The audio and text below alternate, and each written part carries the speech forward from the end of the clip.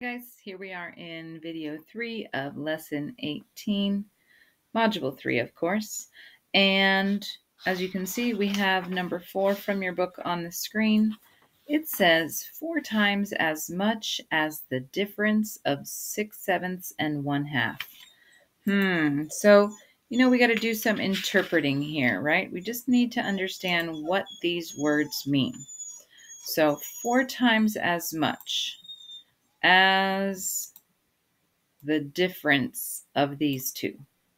All right, so notice the word times and notice the word difference. So 4 times as much as the difference of 6/7 and 1/2. Can we multiply yet?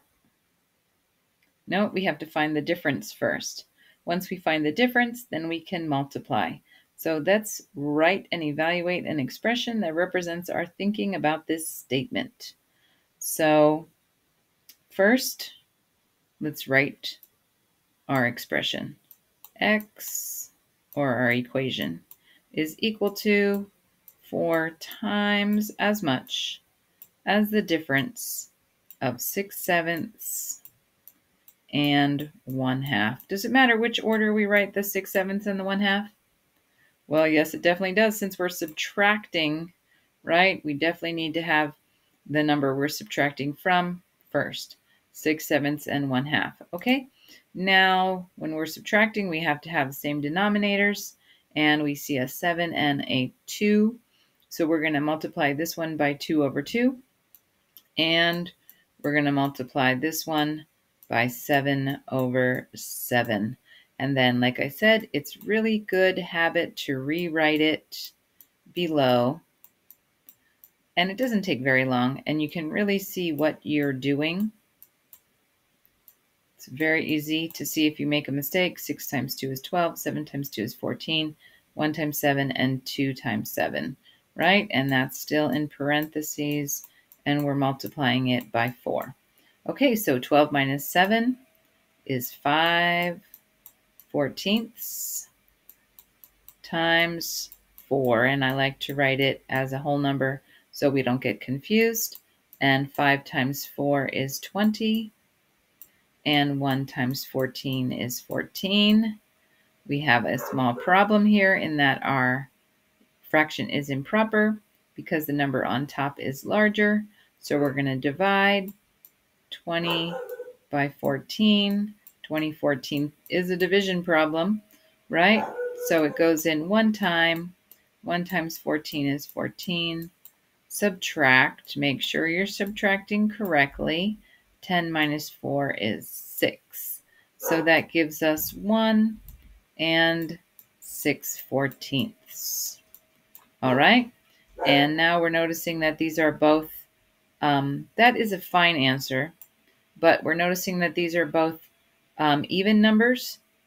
So we could take it down even further by dividing both of these by 2. That would be 3/7. Just a little bit smaller numbers makes it an easier fraction to understand, right? Okay, 4 times as much as the difference of 6/7 and 1/2. Just double checking that we did it correctly.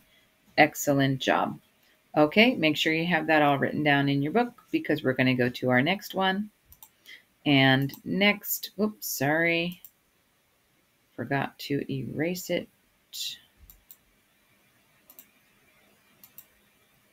There we go.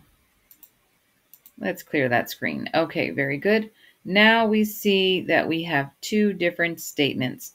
And we're going to compare these 2 different statements. This is not in your book, but find a page where there's some blank space where you can record. Add 2 to the product, 1/4 times 16, or 1/4 times 12 plus 2. All right, so we need to think about whether the value represented by this statement is greater than, equal to, or less than the value of the expression. All right, so this is our statement. This is words. This is our expression. So is this one greater than, or is this one less than, or are they equal without evaluating.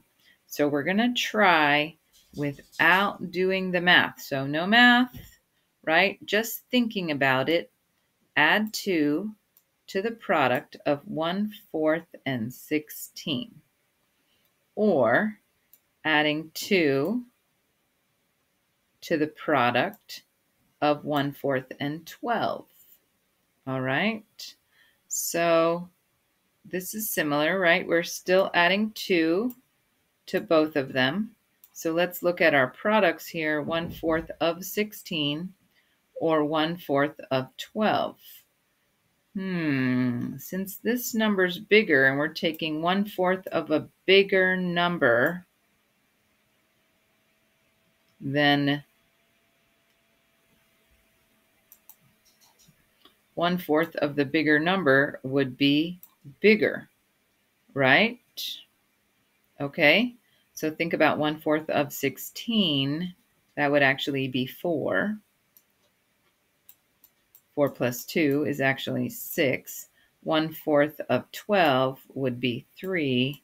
3 plus 2 is only 5, right? I know, we're not supposed to do the math. Some people would be doing that in their heads automatically. So I just wanted to write it down. But basically, we're thinking that 1/4, they're both 1/4. 1/4 of a larger number is going to be larger. Okay, we're going to do one more of those. Let's clear this off. Excellent. Okay, now we're going to compare these two. The difference of 8/9 and 1/3 doubled compared to 2 times 8/9 minus 2/3. The difference of 8/9 and 1/3. 1/3. This is the difference of 8/9 and 2/3. So here we're taking away 2/3. Here we're only taking away 1/3. Doubled times 2. That's the same, right? So we can ignore those two just like we can ignore our plus 2 on the last one. So this is 8/9 minus 1/3. And this is 8/9 minus 2/3. If we're taking away less, then that one's going to be larger. Do you agree?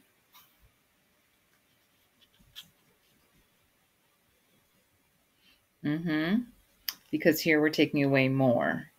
All right, so we're working on just, understanding what the expressions are saying. Thank you for your hard work. I'll see you in the next video. Aloha.